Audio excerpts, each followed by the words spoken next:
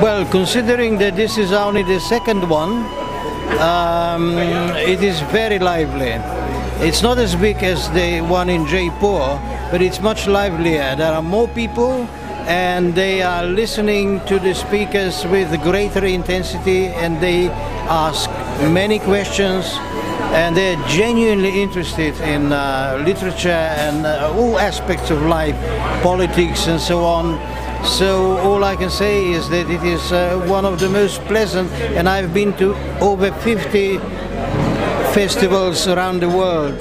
This is one of the nicest because everybody is so polite, and I have never given so many autographs in my life. My hand is aching. So I wish the festival well. Sachidanandan is a great man to lead it, and I hope that he will.